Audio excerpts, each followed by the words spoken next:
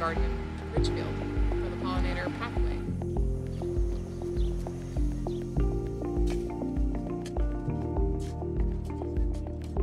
So what's going on today is that throughout Ridgefield we're installing a connected set of pollinator gardens to promote the education of our community about pollinators and the importance of insects in general.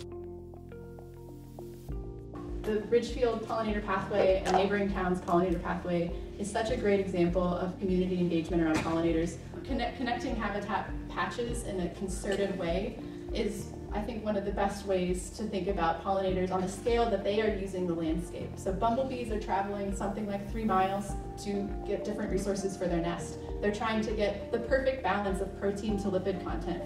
Sometimes that means they're going up and down looking for the right plants to balance that content for their offspring. So the more pollinator resources you have in a connected way is great for pollinators. You're creating a messy lawn, but you want to advertise to others that this is something you're doing deliberately, is to put up a habitat sign. Well, we got some volunteers here to plant our first pollinator pilot garden, and we pulled out the mugwort, and now we are planting.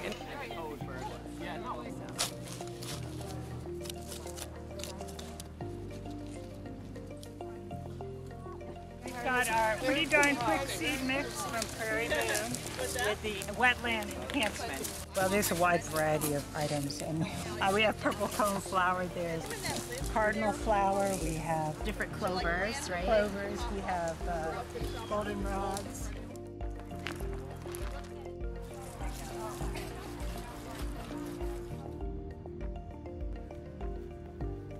I went to a talk that said the perfect way to start a pollinator garden is 3-3-3. You do 3 plants that bloom in the spring early for like the first pollinators that need nectar.